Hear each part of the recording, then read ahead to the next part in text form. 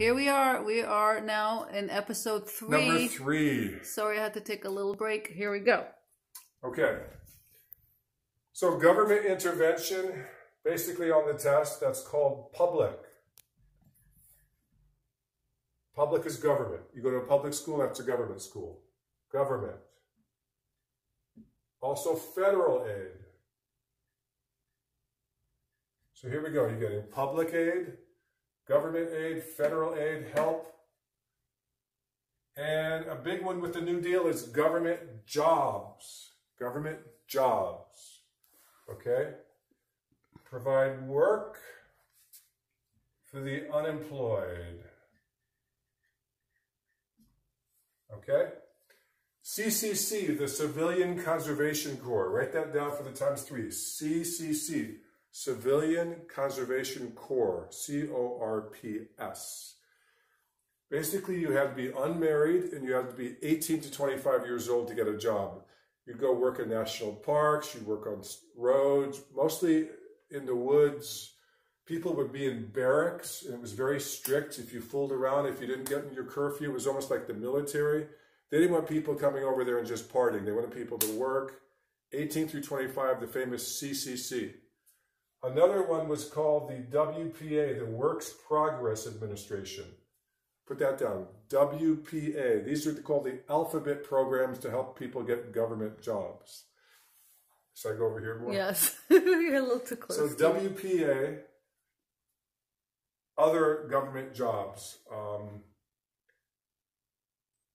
Critics of it called it "we piddle around," because the fact is there were a few times where this would happen. All right, guys, got your government job here. Here's what I want you to do.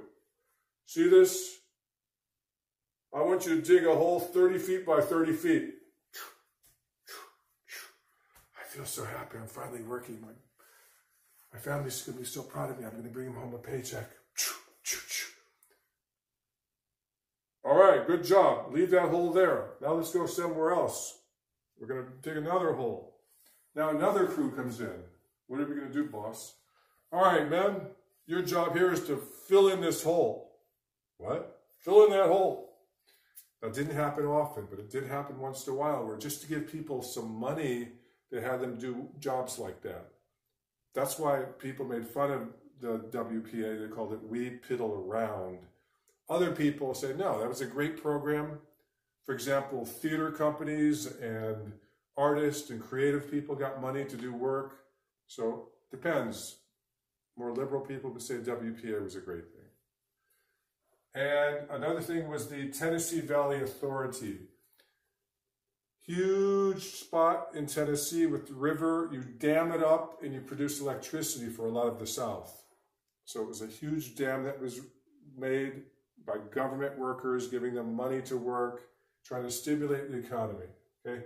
Tennessee Valley Authority created a dam which created electricity for lots of places in the South. Okay.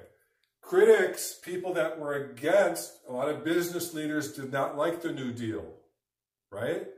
They wanted free enterprise, capitalism. They didn't want the government getting involved so much. They called it socialism.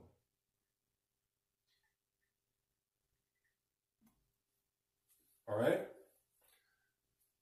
So the Supreme Court even declared a lot of the New Deal, some of the New Deal, unconstitutional.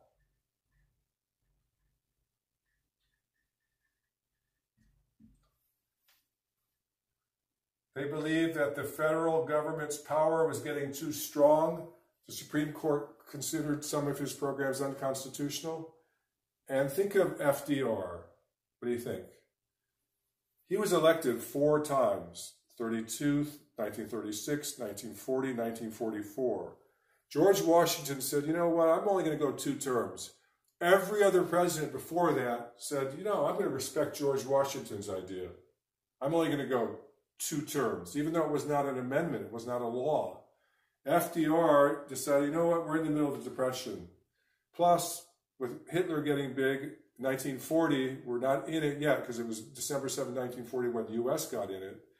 But because of the Depression and World War, not World War, but war was going on in Europe, he said, vote for me again. In 1944, he said, vote for me. We're in the middle of a war. We're trying to beat the Japanese and the Germans. So he was elected 4 times. Mm. So if the Supreme Court says, FDR, this New Deal is not working. You're going against the Constitution. You're having programs that's giving the federal government way too much power. FDR said, okay. I'm on my wheelchair here. This is like a chess match. What can I do? I've got it. Hey, Supreme Court. 9 Supreme Court members. You think I'm going to take no for an answer? No. Here's what I'm going to do. I'm going to have a new law that's going to change the Supreme Court from 9 judges to 13 judges. And those 4 new judges that I'm going to pick, guess what? They're going to be very liberal, and they're going to be for my New Deal program. So you think you got me? You're wrong. Hey, Congress!